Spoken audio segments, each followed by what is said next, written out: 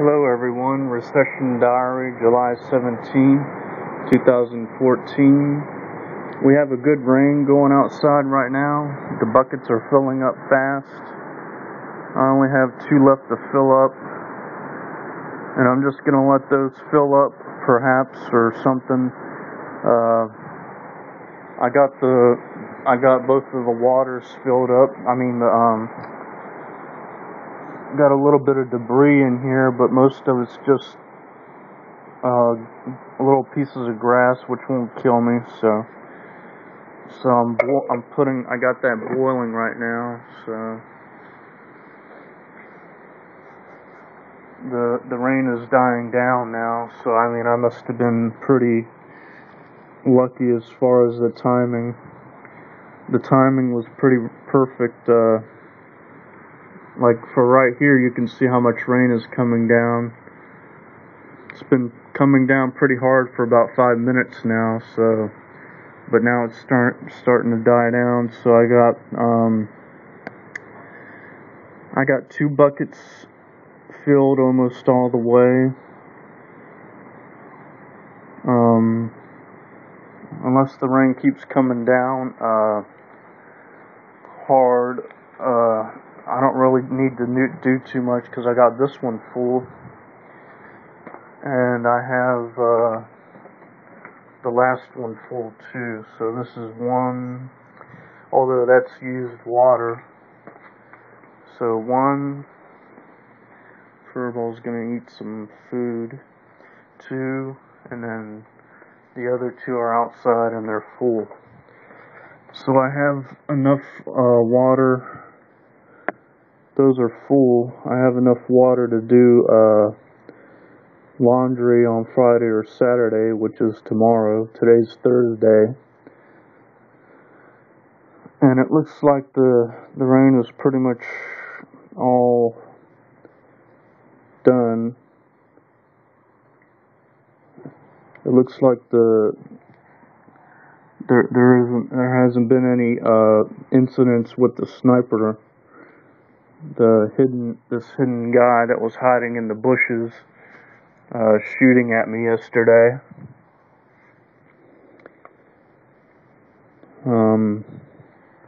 But anyway,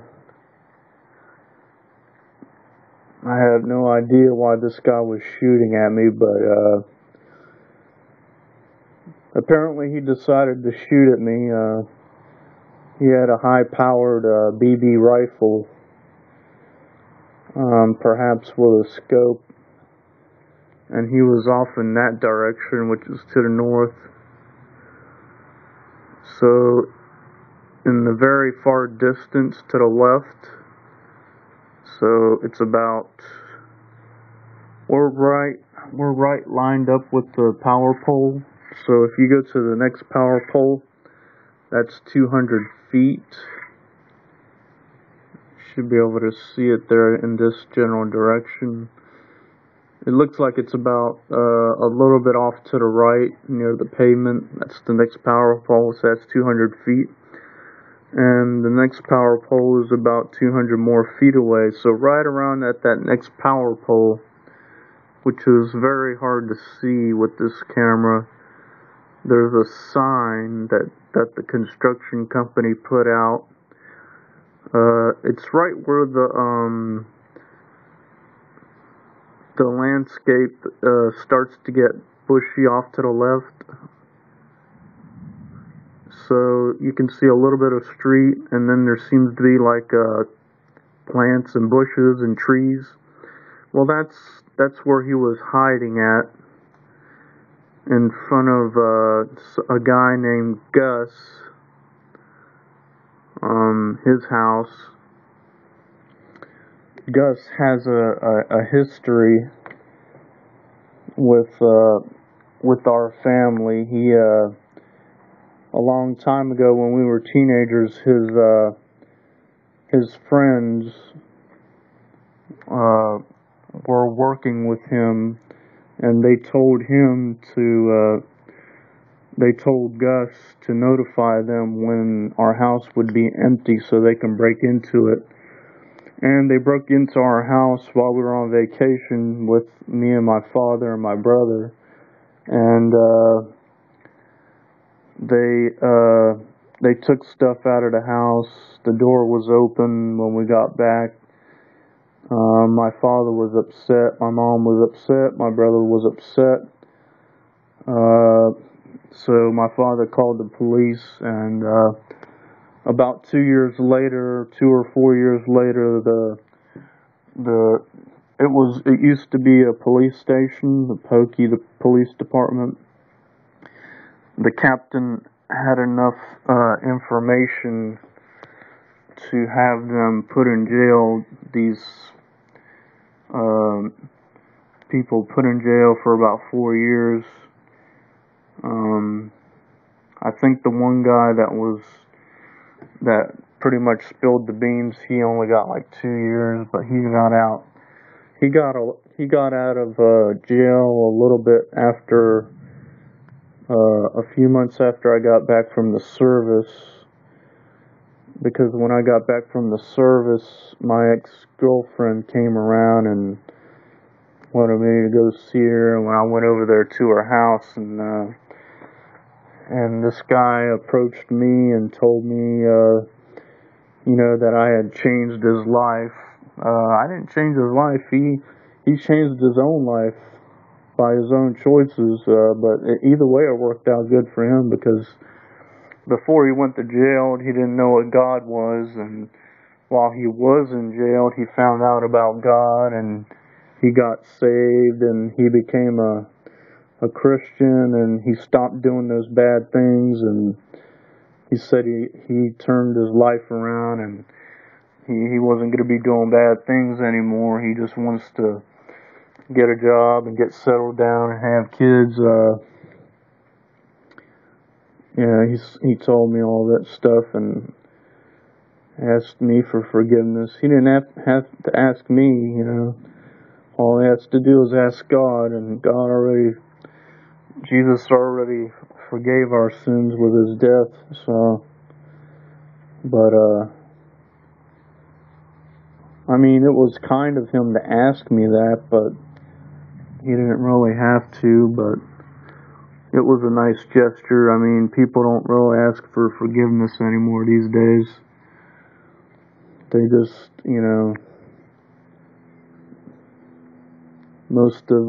a lot of humans don't have any humanity left these days. But there are some good people still out there. Not many, but anyway,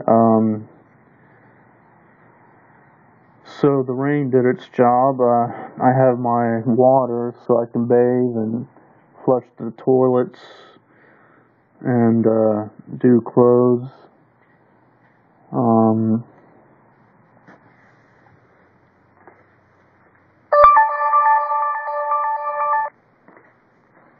Tomorrow I have to do the kitty litter. It's gonna be a little hard with the soil wet, so I may have to wait a few days for the soil to get dry. So I received a message yesterday from Ezra Craig saying that they had I have, let's see, four messages. This thing can hold about 20 messages, and he said that he said he left so many messages that he filled up the answer machine, but these messages are from, he said he called yesterday and filled up the answer machine with messages. I would like to know whose answer machine he was calling, because this answer machine does not, it doesn't have any new ones. It says new, but these were the day before yesterday, because the answer machine was not plugged in yesterday. I was cleaning it and cleaning up the area around it. So whoever's answer machine he was calling, I would like to know who he did call, because that would be a very interesting story in itself. Either that or somebody's making up a whole bunch of lies, and that wouldn't surprise me very much. And I just called Sheila. I called Sheila at the Lewis Center. See, this is the Lewis Center, my little notes here. 561-904-7900. I called, and yes, the person, when you call that number, they answer right away, and then they patch you through to an answer machine. And then you get the answer machine, and you leave your name and message, and they never call you back. But actually, the day before yesterday, I had the phone disconnected because it was having problems. But the day before that, Sheila did call, and I talked to her, and they were explaining a lot of they were just giving reason after reason after reason of how they couldn't help me. Well, we can't help you because of this. Let me ask you a question. Oh, well, we can't help you because of that. And any time they asked me a question, it was like, it seemed like they were just using that, trying to get more information to use that as a weapon against me. Because so far, all they've been doing is asking questions, but not helping. So, and this is the typical thing that a lot of government agencies do these days, like DCF. You know, they said that they were going to help my mother and this and that. And I still wonder if she even had her dentist appointment. But getting back to the Recession diary, I don't want to get off topic here. But anyway, so for today, I have more cat food. And I have some grits, leftover grits. So this should last me the rest of the day. I used up that package of fresh bread. So, but for today, I'm going to be having cat food and grits. Tomorrow, I will make spaghetti and another can of green beans. I still have about a half a container of orange juice left.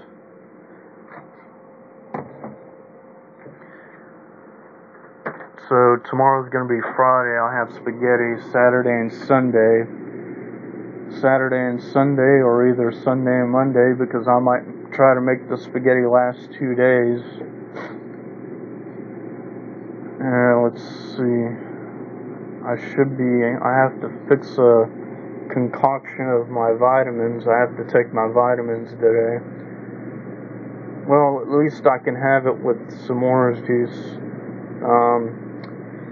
But what I have left right now is these 2 large French baguettes. So that'll be tomorrow. Will be spaghetti day. And I have 2 more packages of the 2-packs. So that's 6 altogether left of the bread. Everything is going okay. Have food. We have, I don't have milk. I wished I had natural milk. I say this again and again, but it's just to reiterate the importance of nutrients. The only thing that I have right now is vitamins and supplements, so that will have to do.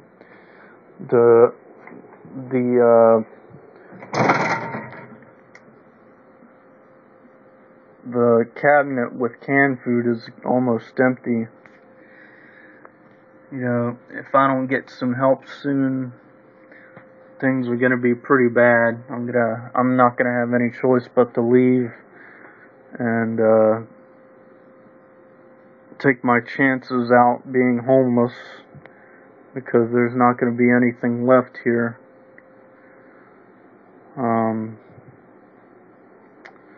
Yeah, so I have that pure sesame oil. So they had the episode of Dr. Oz yesterday about the sesame oil. So what the girl, the woman, a young woman, adult woman, she was the one that was teaching Dr. Oz about this thing. So what you do is you swish the, I'm not gonna do it because it's better to take in that oil, even though Dr. Oz advised against it. I would rather be full than to be worrying about that. You know, if I had benefits coming in, any sort of benefits to buy a certain amount of food every month, I wouldn't worry about it. But I don't have any benefits of any kind. I don't have any welfare. I'm not on welfare. I'm not on Social Security. Obviously, I'm too young. I don't think I'm really going to have any Social Security when I get older, unless things change and I have a job. But, yeah, there's nothing. I have no income whatsoever, to buy any food, to buy any cleaning supplies, to buy anything to repair the house. So, but I mean, there's not much that I can do. That they said that the house was going to be sold, or they're going to demolish it.